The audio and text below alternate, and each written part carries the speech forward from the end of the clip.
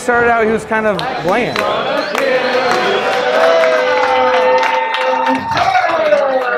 He just wore these red trunks and a red jacket. Come on, tough guy! You wanted to come back without a cause, so get in this damn ring. I think the dedication to the craft, he's getting to the point where he's like, I can do this.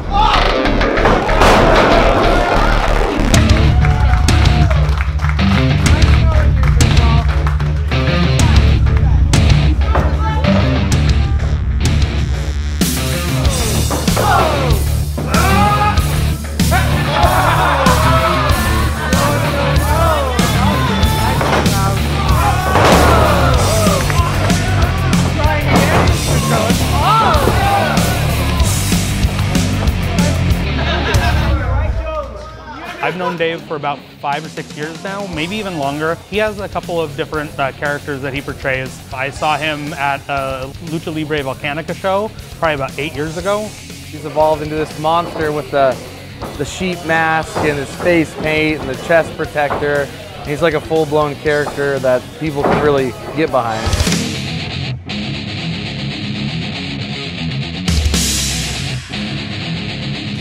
I'm the Black Sheep Dave Turner everywhere I go. So the Black Sheep character kind of, or the name came from the fact that for a long time I was not very well received. The overall perception was, this guy doesn't work that hard. He doesn't put in that much effort.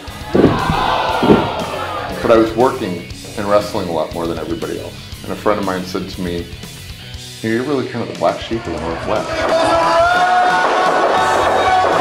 And I said, well, that's really cool. Like, I like the way that sounds. It was a way for me to get my frustrations as a human being in this business out in a way, in a creative way where people go, is he for real? No, this is wrestling. Like, he's just messing around. Like, that's not real. Part of it was very real.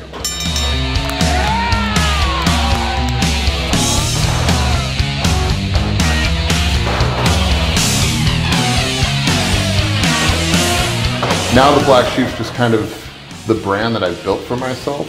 It's really kind of helped me identify who I am as an individual, both in real life and in my entertainment life.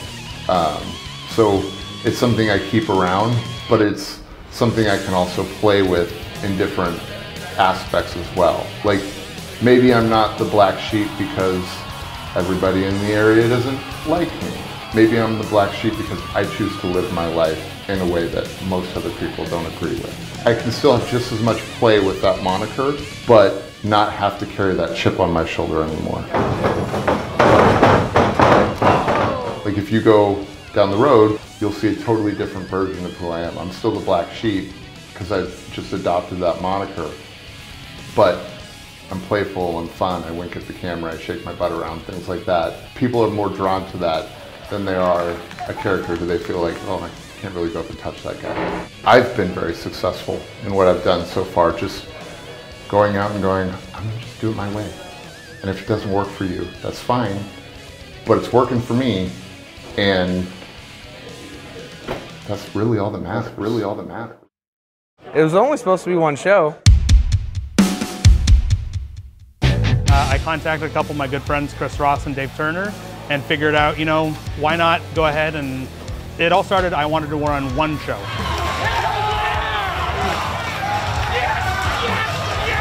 And then it just kind of turned into this huge world of independent wrestling now. I just love wrestling. So it kind of just turned into like this, I'll run a show without a reason, without a cause. And it kind of went from there. Fortunately, with Max and Chris, been able to build a product by just saying, screw it, I don't care anymore. We're a very professional company, which is great. We have a lot of good word of mouth. People talk really highly of us. So sometimes we even get contacted by these names to come into the show and everything, and it kind of just works out that way. Nobody looks to this area for good wrestlers, but now we've created a product where they do.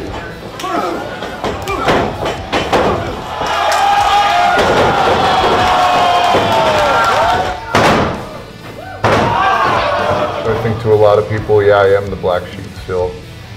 I think deep down inside to me, I'm still the black sheep. I think there's a part of me deep down that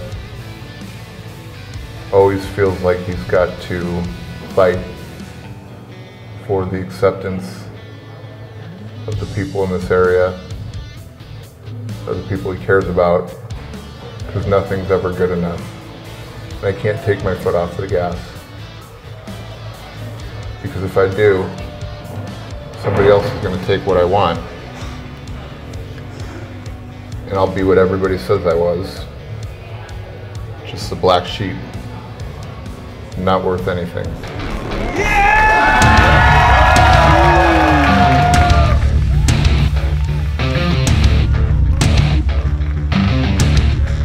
Somebody told me a long time ago that you have to put in your dues, you have to do this and do that, and you have to do things for so long before you'll get enough credibility to do anything else. And I lived by that for such a long time. Ultimately, at the end of the day, I'm going to be 75 years old, God willing, and be sitting there talking about these memories with my wife. They can't pull these memories from me. So they're mine to keep, so why not do it how I want to do it?